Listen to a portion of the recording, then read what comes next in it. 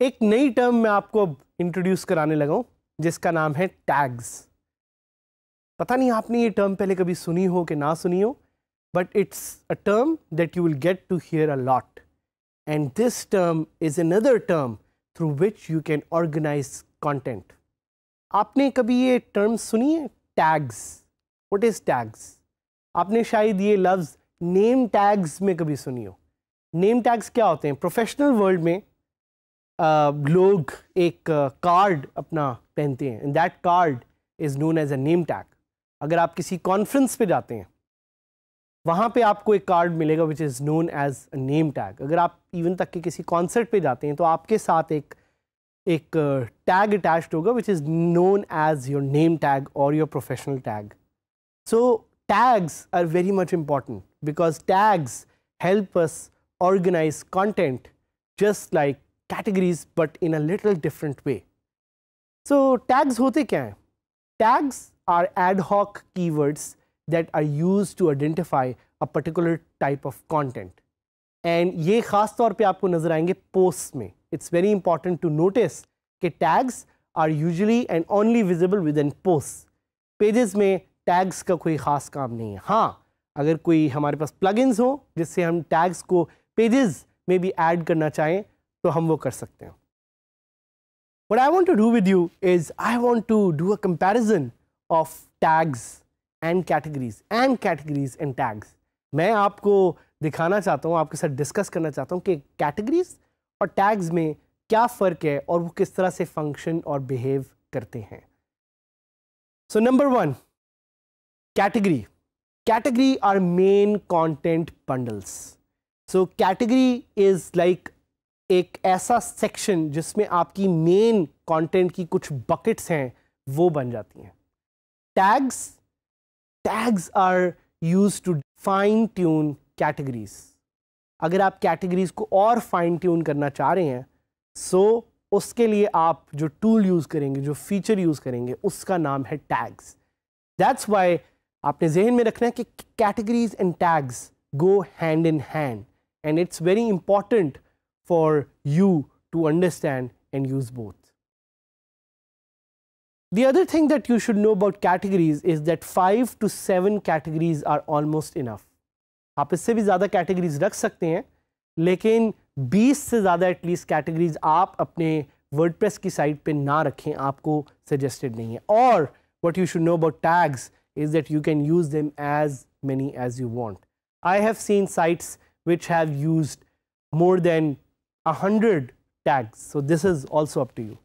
एक और चीज़ कैटेगरीज के बारे में कि you should decide categories on the beginning of the website. जब आप अपनी साइट को सेटअप करते हैं उसी टाइम पे आप डिफाइन कर लें कि किस तरह का कंटेंट आपने अपनी कैटेगरीज में रखना है, और उन कैटेगरीज के नाम पहले से डिफाइन कर दें, पहले से सोच लें कि वो कौन सी कैटेगरीज हैं जिन पे आप अपना कंटेंट रखेंगे। बिल्कुल उसी तरह से मैंने आपको एग्जांपल दी कि अगर आप पाकिस्तान से रिलेटेड एक कैटेगरी बना रहे हैं, so you should define and see what are some of the sub categories that you should be making with that. But tags can be created on the fly. Tags are meant to be created on the fly. So tags की एक खासियत यही है कि you can just create them on the fly. आपको पहले से इनके बारे में सोचने की ज़रूरत नहीं है। कंटेंट बनाएं, कंटेंट के साथ साथ देखें कि आपने किस तरह के टैग्स बनाने हैं, क्यों वो टैग्स बनाने हैं, and accordingly you are able to create tags on the fly. एक और चीज़ कैटेगरीज के बारे में, categories are usually meant to be indexed. ये लफ्ज़ आप बहुत ज़्यादा सुनेंगे, इंडेक्सिंग। इंडेक्सिंग क्या होती है? अगर आप किसी भी सर्च इंजन को अलाउ करते हैं कि वो आपकी कैटेगरीज को आके देखे और उसमें जो कंटेंट है उसको पढ़े और उसको इंडेक्स कर ले, this is what indexing is.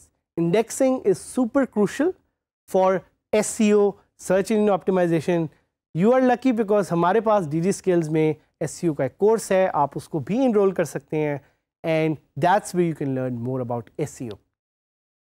But tags are usually no index. तो टैग्स को यूजुअली तौर पे SEO के लिए नो इंडेक्स पे रखा जाता है ताकि टैग्स सर्च इंजन्स ना देख सकें, क्योंकि टैग्स आर अलॉट 100-200 से ज़्यादा हो सकता है आपके टैग्स हों. You would want to put them on no index. और कैटेगरीज की एक और फीचर होती है कि कैटेगरीज आपको यूजुअली तौर पे साइट्स पे टॉप पे नज़र आती हैं, मेन मेन्यू में नज़र आती हैं. The main menu can show you the main categories in which content is listed, but tags are usually not put in the main menus.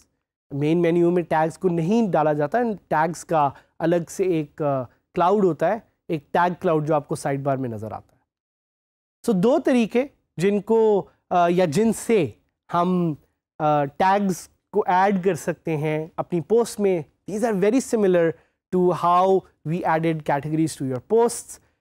Number 1 is कि टैग्स का एक पूरा सेक्शन है जो आपको पोस्ट में नज़र आ रहा है, उस पर जाएं और वहाँ से जाके जस्ट ऐड टैग्स.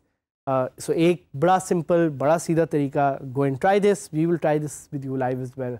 दूसरा एक तरीका कि आप पोस्ट पे डायरेक्टली जा सकते हैं एंड पोस्ट पे डायरेक्टली जाके you can add a new tag. जैसे कि इट्स विजिबल टू यू कि टैग्स की एक डेडिकेटेड स्क्रीन है जिस पे डिफरेंट फीचर्स हैं जो बिल्कुल कैटेगरीज की तरह हैं जो आपके पास विजिबल है. वहाँ पे ये आप अपना टैग एक सिंपल सा ऐड करेंगे. टैग की भी वही एट्रीब्यूट्स होंगे जो आपकी कैटेगरीज के हैं. It will have a name, एक नाम होगा टैग का, एक उसका URL होगा जिसको हम स्लग भी कहते हैं, एक उसकी डिस्क्रिप्शन होगी.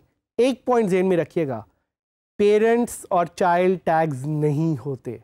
So now let's use tags to enhance the WordPress experience and see कि tags exactly करते क्या हैं और कैसे एक WordPress की वेबसाइट को ज़्यादा ऑर्गेनाइज करते हैं. Although in the next lesson we'll be doing this in more detail, but right now I just want to give you a glimpse of tags, why they exist, how they function and what do they do.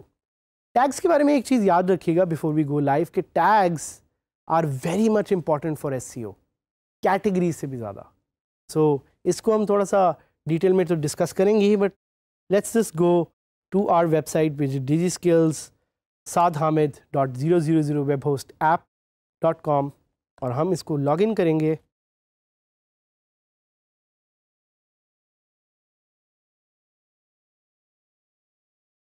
और जैसे ही हम dashboard में गए you will see कि यहाँ पे आपको एक लेफ्ट पे पोस्ट में ऑप्शन नज़र आ रही थी फॉर कैटेगरीज. जिस तरह कैटेगरीज ऐड करते हैं वैसे ही टैग्स भी ऐड करते हैं. दूसरी चीज़ एक जहन में रखिएगा कि पेजेस में आपको टैग्स की ऑप्शन वैसे नज़र नहीं आनी चाहिए. ये आपको ऑप्शन क्यों नज़र आ रही है, कोई गेस कर सकता है? I will give you a moment, a few seconds to think why are we seeing pages में टैग्स. वो इसलिए क्योंकि हमने एक प्लगइन इनेबल किया था which allows us to do this. So what we are going to do is कि we are going to deactivate this plugin and now you will see कि by default pages में tags available नहीं हैं. So what we'll do is we'll go to posts and tags and यहाँ पे हम इन tags को सिर्फ study करेंगे, सिर्फ देखने के लिए कि tags होते क्या हैं, किस तरह से आते हैं, and we'll add them in the next lesson. तो ये हमारा एक tags का control panel है. This control panel shows us कि हम इस tag का नाम क्या रख सकते हैं, उसका slug क्या है, उसका description क्या है. काफ़ी लोगों का ये क्वेश्चन हो सकता है कि अगर ये बिल्कुल सेम है कैटेगरीज की तरह तो what's the difference. Tags are usually smaller. So let me give you an example कि अगर आपने फुटबॉल के बारे में और सियालकोट के बारे में एक पोस्ट लिखी तो उसका टैग कैन बी फुटबॉल. क्यों? वो इसलिए क्योंकि यूजुअली तौर पे लेट्स से मैं अपने ब्लॉग में फुटबॉल का जिक्र नहीं करता, बट बिकॉज मैंने इस आर्टिकल में किया हुआ है so that becomes a tag. इसी तरह ब्राज़ूका क्या है? It's the name of that football which was mentioned in that particular article. इसी तरह Sialkot, even though it's already a category, it can also be a tag. सो इसी तरह एक पोस्ट में you can add multiple more and more tags and we will be studying this in detail. हम इनको tags को आपको ऐड करवाएंगे. So look at the Y of this, ये ज़रूर देखें और सोचें और समझें कि टैग्स को ऐड करना क्यों इंपॉर्टेंट है. In the next lesson what I will do with you is I will create a few categories. Again मैं ऑलरेडी बनी हुई कैटेगरीज को यूज़ करूँगा, मैं कुछ पोस्ट बनाऊँगा और उसमें मैं आपको सिखाऊंगा कि आप टैग्स को कैसे इफेक्टिवली यूज़ कर सकते हैं.